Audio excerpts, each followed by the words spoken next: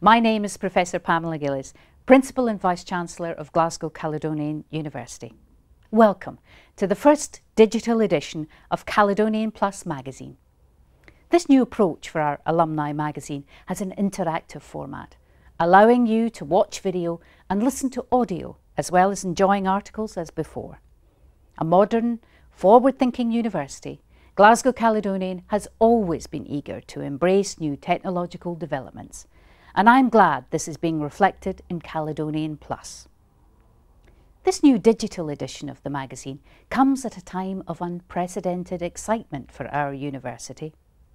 As I hope you are already aware, Nobel laureate Professor Pamela Gillies is the new Chancellor of Glasgow Caledonian University.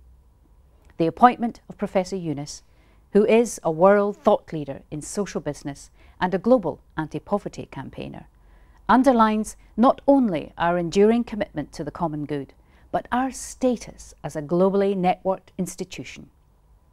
We look forward to honouring our new Chancellor at his installation ceremony in October. I was recently truly humbled to meet another of the world's most prominent campaigners for justice, Daw Aung San Suu Kyi of Burma.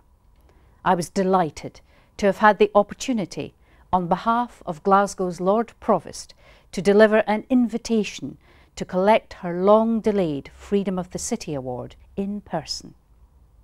Meeting this incredible woman who was for so long detained under house arrest was a reminder of how we must value the freedoms and opportunities that we enjoy, and I'm delighted with the success of the university's new Master's degree in Human Rights and Citizenship, which has been co-created with the Scottish Council for Voluntary Organisations.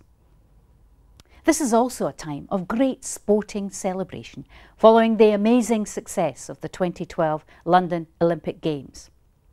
At the university, we have also been involved, and one of our alumni, Laura Bartlett, delighted us all by winning a bronze medal in the women's hockey event.